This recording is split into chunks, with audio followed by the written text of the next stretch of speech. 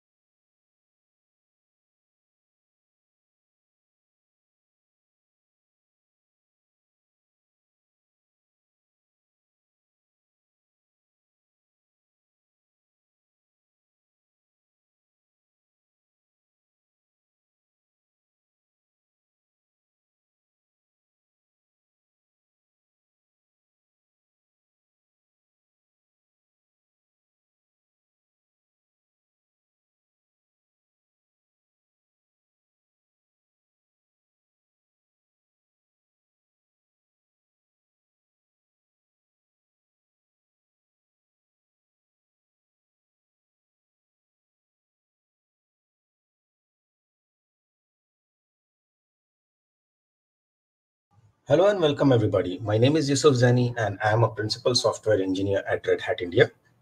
And today I'll be talking about how Red Hat, Snyk and Jenkins have come together to give the users a reliable stack.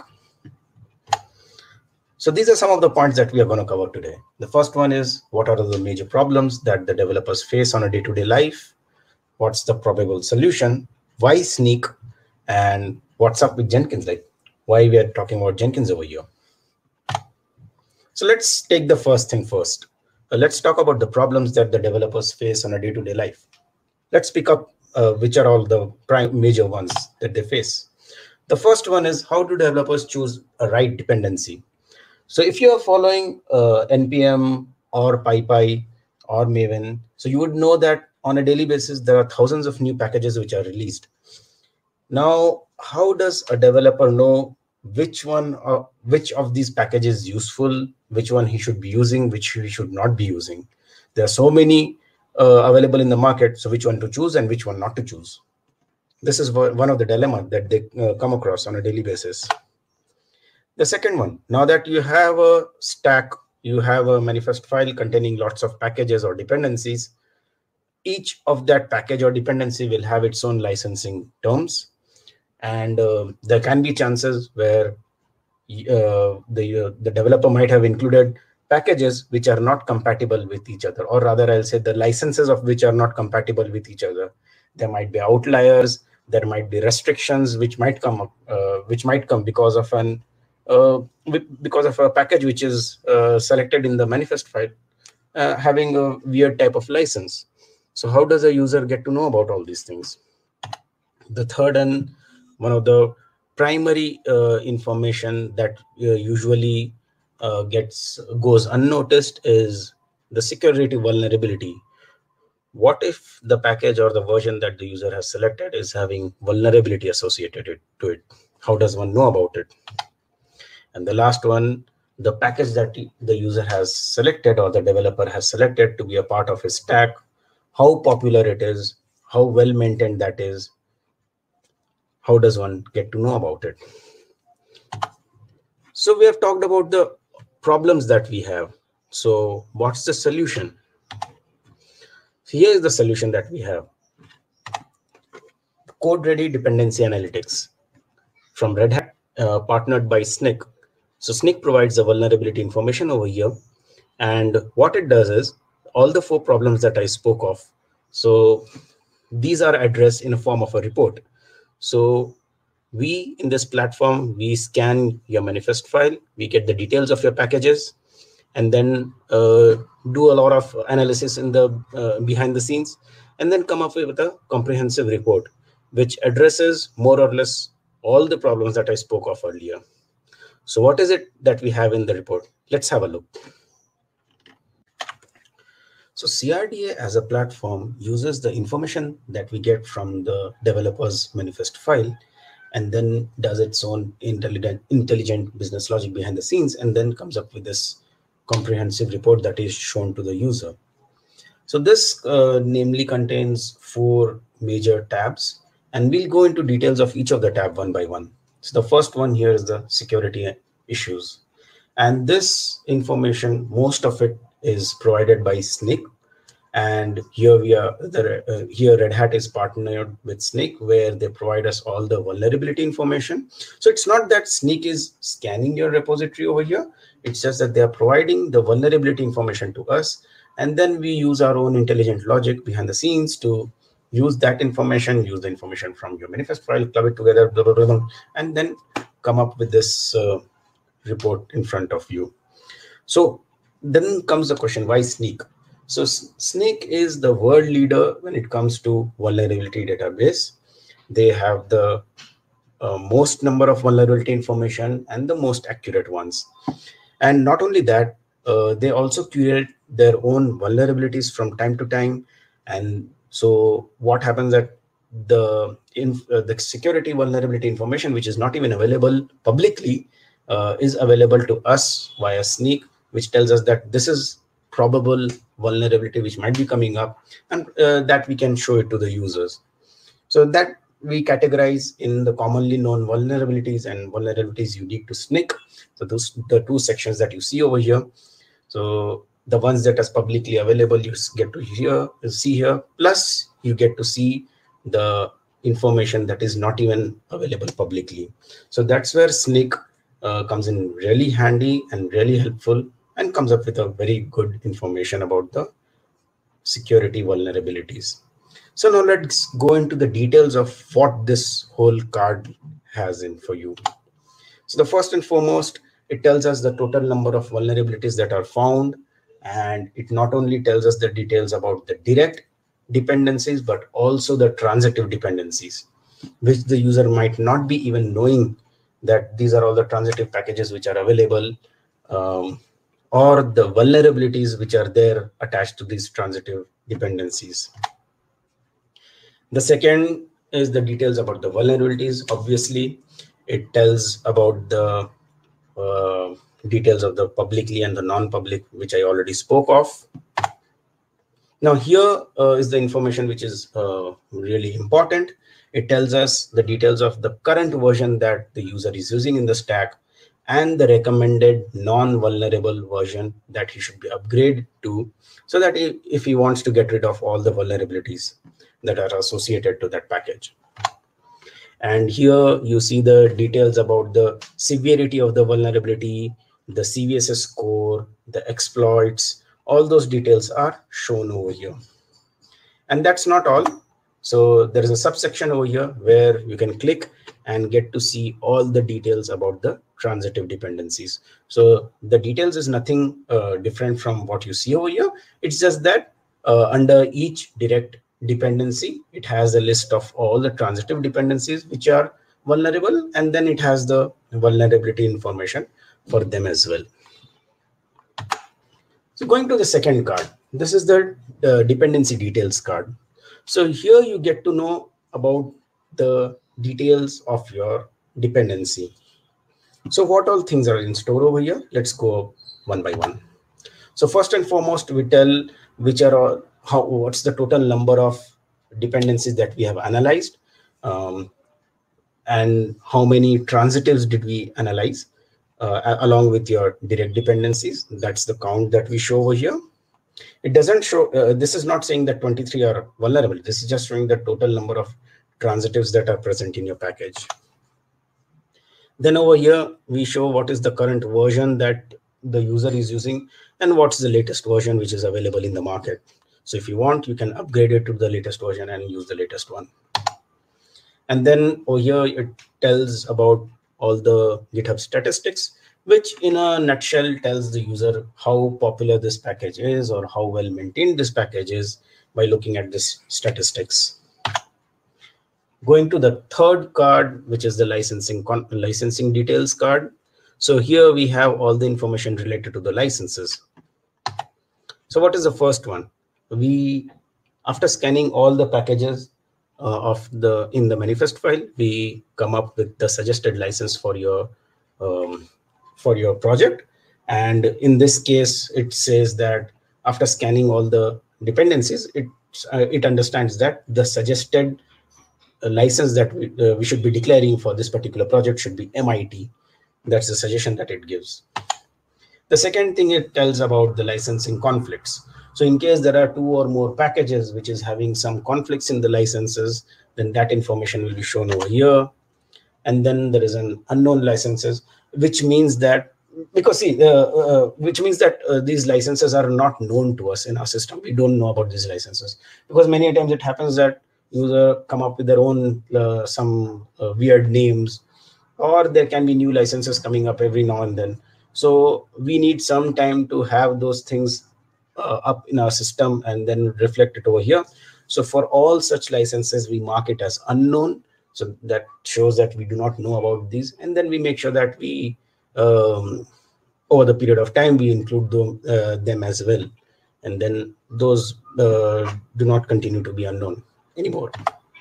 And the last one is the restrictive licenses. So licenses anyway have different categories. So if most of the packages are really open and available, free to use, and then there is some packages which is very restrictive. So such packages are called outliers or restrictive.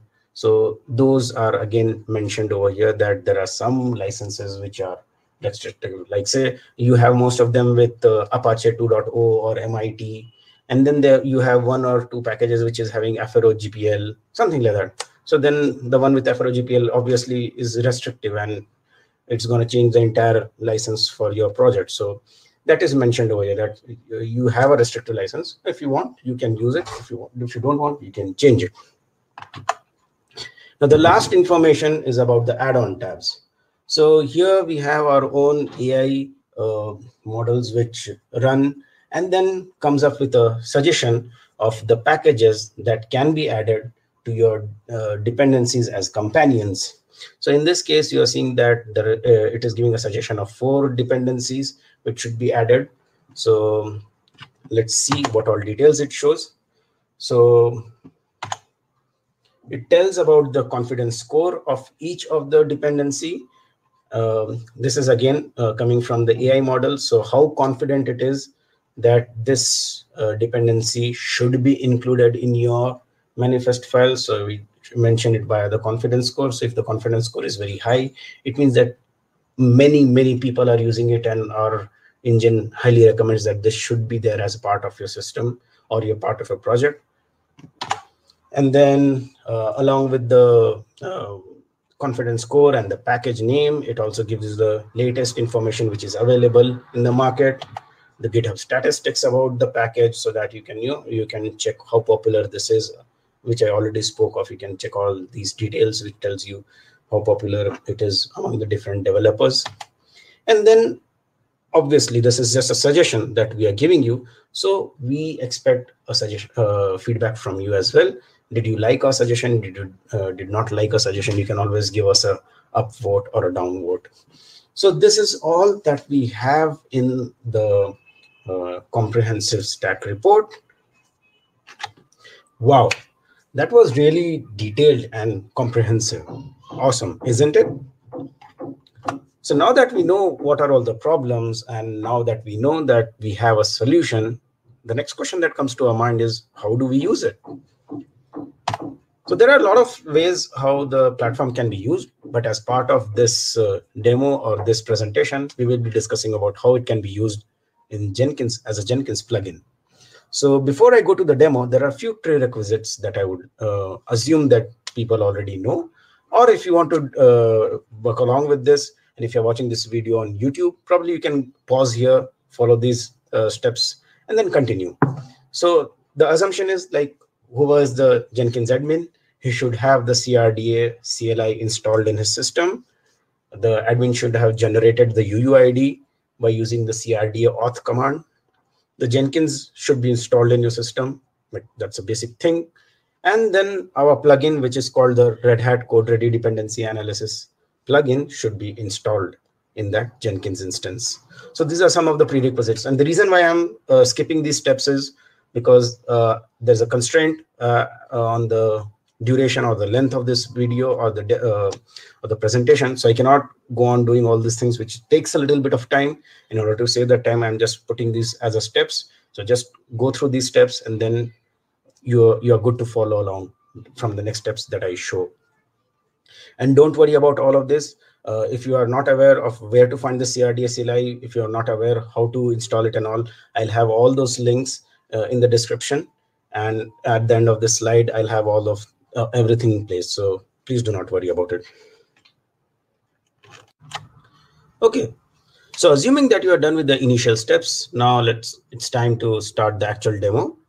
So once you're logged into the Jenkins portal, the first thing is to create some credentials. And for that, you have to go to Manage Jenkins, go to Manage Credentials, and here you need to click to create a Add Credentials. Now, in the dropdown that you have that you find over here in the kind, you have to select the CRDA key. So automatically it will give all the details that it requires to create the key.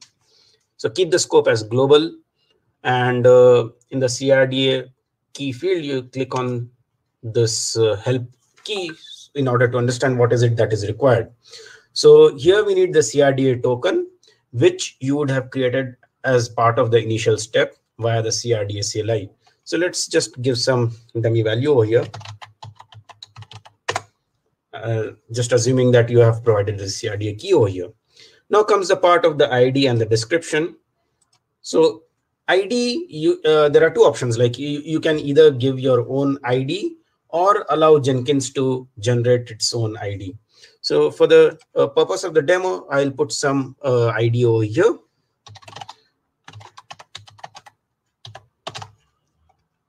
And the same, I'll keep it in the description. And you click OK. And that's the credential that is created for you. So that's the first step. So once the credential setup is done, the next part is to start using this plugin. As part of this demo, I'll show it via build pipeline project, Jenkins pipeline project, and a Jenkins freestyle project. So let's take the freestyle project first. So once you click on this configure button, if you scroll down under the build section, you will see add a build step option. And in that, you need to select invoke CRDA analysis. So as soon as you click on that, it will give you all the fields that is necessary for this plugin to run. The important parts is the file path and the CRDA key. So the file path, obviously, for the demo purpose, I am keeping this file in a temporary location. But in your case, if you're running it in a full-fledged manner, obviously you'll have different steps. Like you'll first clone the repo, then build the repo, run some CI checks and all, and then probably have the steps. So obviously you'll have a different location. But yeah, let's keep it as it is, just for simplicity. So this is the location. Let's copy and paste here. And if you remember, just some time back, we created this secret. So this is the one which I already had earlier, and this is the one that we created some time back. So let's select that. So now it says that all the mandatory fields are provided. Now, the third part is the CRDA CLI version. So here, if you do not want to use the latest version, then you can actually specify a particular version that you want to use. So the format is v dot dot dot. So you can give 0.2.2 over here if you wish to use this version. If you do not provide anything over here, it will take the default version. And the last one is the contribution towards the usage statistics. So from here, we take some consent from the user to collect some telemetry data. We do not store any username, email, and all those stuff. It's just for us to understand like where this call is coming from, how many packages did we scan, how many vulnerabilities did we report, such type of information. So if you wish to provide, or if you wish to allow us to check that data and keep a track of it, then you need to check this button. If you don't want, then don't check this button. So that's all that is required as part of this plugin step. And if once you click save, after that you can click on build. Let's go to the console. Over here you see that it's saying that it has found that 0.2.3 was the version which was already installed. So that is why it is ready to be used. If this version was not present, or if you would have wished for a different version to be used, then that installation would have happened first for that CLI, and then this analysis would have begun. So once the analysis is done, you get this information, all this information in the text form in the logs, and you get all these details about the vulnerabilities, the packages that we scanned, and all those stuff. And along with that, we get a link via which the user can see the comprehensive report that I was talking about earlier. So in the logs, you just see the vulnerability information, because we feel that that is the most important one that that the user is concerned about, and that's why we provide that first. Now, along with that, if you see here, you see a icon, Red Hat icon, which says CRDS stack report.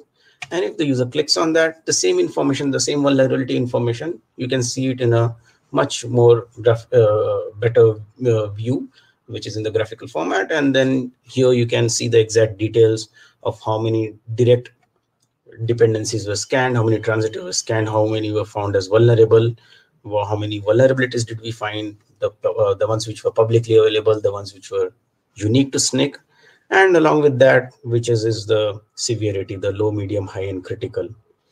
Once you're done with this, you also have an option to see the report from here as well. The same one, the same link that that was provided in the logs. The same report can be accessed from here as well. You just need to click on it. And then you see the entire report over here. So which contains not only the security issues, but also the dependency details, the licensing details, and the add-ons feature. So here under the vulnerabilities, you see the ones which are commonly available, the ones which is unique to Snyk.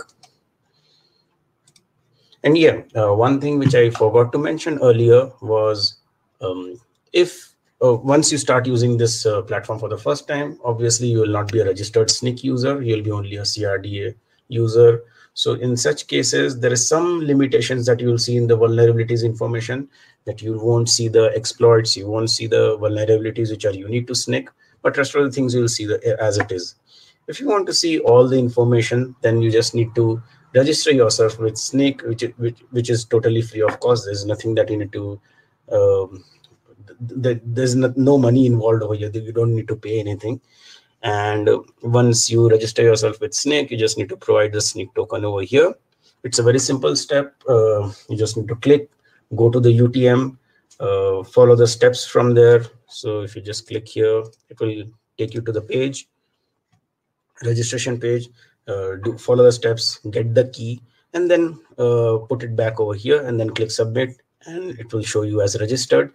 And as soon as you are registered, you will start seeing all the features like the unique information and the exploits and the details, and everything will come up.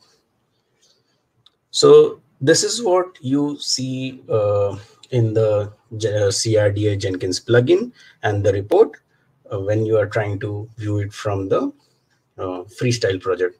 Similar report will come up for the Jenkins pipeline also. But yeah, let's see how can that be done. So let's now check the pipeline. In case of pipelines, there's a little bit of difference on how do we do the configuration. So if you click on configure here, you'll see that we usually use the pipeline scripts to do the build. So in this, this is the line which we are interested in. This is the one which is going to actually call the CRD analysis. And these are the 4 parameters: file, CRDA key ID, CLI version, and consent telemetry, along with the values that we need to pass. Now, this can be a little tedious because people might not remember the uh, exact parameters. They might have some typographical errors that they can do while writing this. So a better way to add this command here is by using the pipeline syntax. So click on this pipeline syntax generator and go to CRD analysis. And here you'll see that the options are there, that what are all the fields that is mandatory. And in this, you fill out the details. And in this, select the CRDA key, provide the CLI version and the consent telemetry, and then click on the generate pipeline script. So as soon as you click on this, the command that needs to be passed will be generated, and this can be copied and pasted here so that the proper value is sent and there is no scope of any errors, manual errors. And then just click on save and click on build.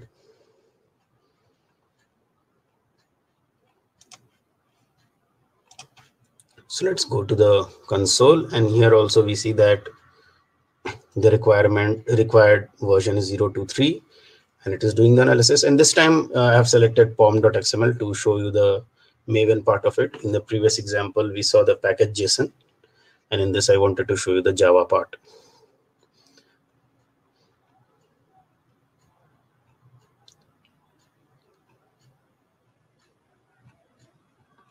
So once the analysis in this is completed, it will show you the similar type of results, which is the vulnerability information in the logs along with the URL, which can be clicked to see the report. And along with that, there will be a UI representation of the same, where you can go in, checking the details, see the vulnerability, and then on a click, you can see the report as well.